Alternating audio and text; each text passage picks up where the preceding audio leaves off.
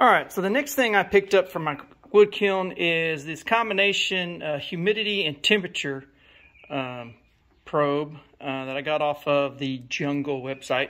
It's got a really long cable on it. So what I'm going to do is I'm going to mount this right above here so it's facing me, and then just run the cable down and then back down over there and back through the hole where I have for my temperature controller.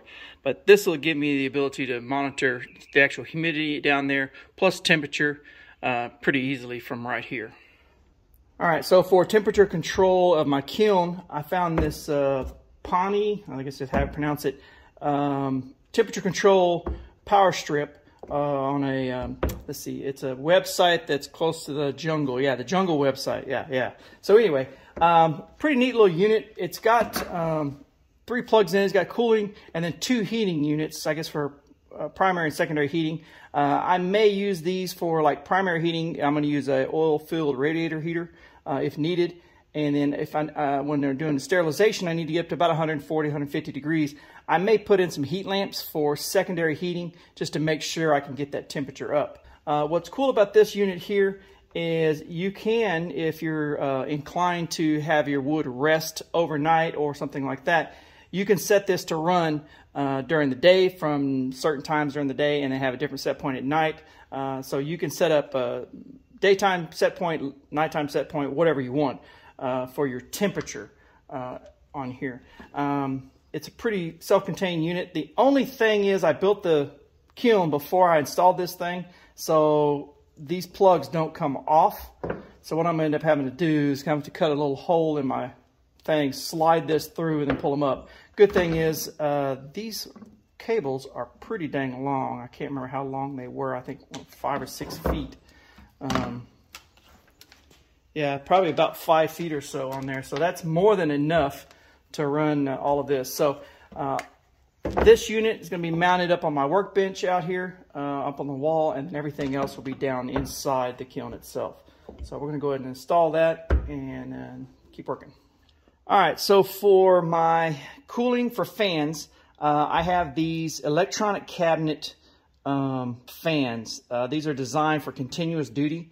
A company I used to work for years and years ago had a whole lot of electronic cabinets, and we had to change these things out every year and had to throw them out if they were good or not. So I had a whole stack of these things. As you can see, all I did was kind of just zip tie them together and then solder wires across. I also put on a selector switch for speed control. Not that I'm going to need it for this application, but it's there if I need it. So what I'm probably going to do is wrap this thing up, make sure all this is protected, and then I'm probably just going to set it on top of the wood, blown across. That way I don't have it in one central place. I can put it wherever I think I need it, try different spots before I kind of finalize that.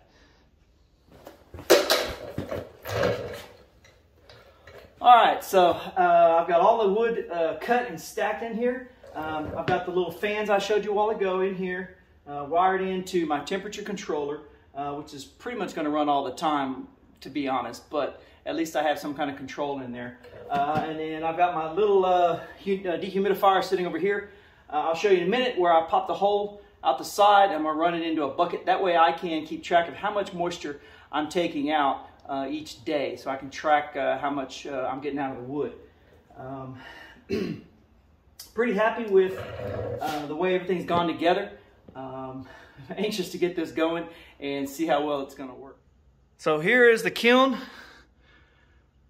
Completely full, as you can see. It's as much as I can put in there. That is most of that 33-inch elm. I've got them cut down to about 19 to 22 inches, depending on, because one side's a live edge, depending on the width. And then also here you'll see this is a mantle that I made for my brother, and it is a piece of oak. It is 6 inches across and 8 inches, so yeah, 6 by 8 inches, and it is 7 foot long. It weighs probably 300 pounds. I told him he's going to have some serious bracing to hold that on his wall above his fireplace. But anyway, so we're going to go ahead and get this thing closed up and get everything turned on and see how it works.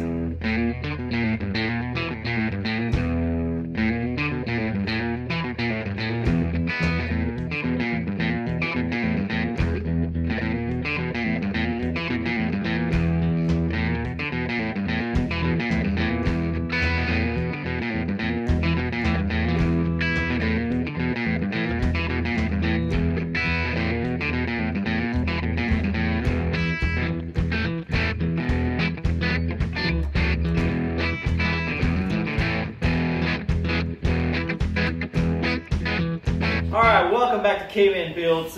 Here's an update on my wood kiln. I've had this thing running for almost 3 weeks. Been learning a few things early on, and it's worked pretty well. So a couple of changes from the video before. I still have the dehumidifier hooked over here on the end, but what I ended up doing was I ended up moving the heater back behind over here toward the middle. And then I initially had one of those fans, the little, my little cabinet fans, mounted at the end there. And what I found was I wasn't getting a decent, circulation, because I have a temperature probe in the center here, and I have another one that's on the end here, so that I can see what the temperature and humidity is in different parts of the kiln. And I wasn't getting consistent readings between the two. So I went ahead and added this tower fan you see here to kind of give you some circulation across, up underneath and through the wood. And then this one blows the heat and everything around to try to help circulate it.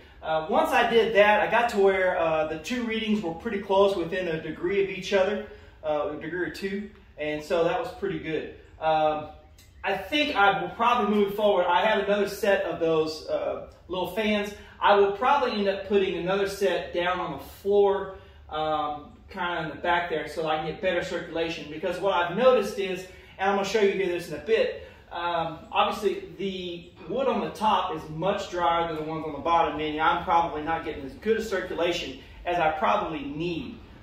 So what I'm going to do is I'm going to show you kind of just basic readings off of what I have on each one. And then we're going to probably pull off a couple of ones off the top because I think they're done. And we're going to kind of reallocate some of our airflow fans and see if we can kind of finish this off. All right, so this is a simple little pen type gauge I've got. So a 9.7 there. This is the second piece down. Right about 10, 12, 12,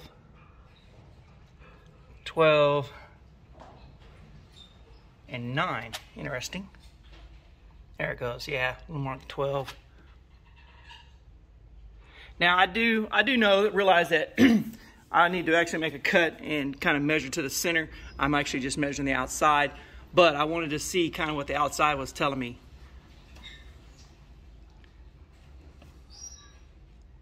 Yeah, that's very interesting. So it's very apparent that this end over here, closest to the dehumidifier, obviously has gotten much drier, which means I'm probably not moving enough air right there. So what I'm going to do is I'm going to go ahead and I'm going to get my other set of these fans I have, and I'm going to put it in down here somewhere so that it blows air up underneath there, because or across it somehow. I'm going to have to work on this. But I'm definitely not getting enough airflow, because this end over here is about just under 10 across the board, and I've got 12 down there. So I'll need to work on that. This is elm, and it is very thirsty, to say the least. So I'm not sure if I'm going to be able to get this down to 8%. 9-10% is probably about as good as I'm going to get down here in South Texas here in the springtime. So I'm going to go ahead and work on pulling the top few off, and then move my fans around and try to get this thing going again for a little while I'm working on those top ones. Alright, so here's the changes I made. Probably going to be a little challenging for you to see. So I've got one of my cabinet fan setups over here, blowing air across the top. I moved the, sorry about the noise, but I moved the tower fan there, and it's blowing air kind of around this way, okay? And then I moved the initial fan over here, hoping to be able to blow air across. So I'm trying to create a circulation that kind of goes around this way and then some around here as well, trying to get this leveled out. Because like I said, I'm under 10% down here on almost all of these, and I'm right around 13 on these down here. So I've got to level this out before I pull these out. So got everything turned back on. I'm going to close it up and put it on for a few more days.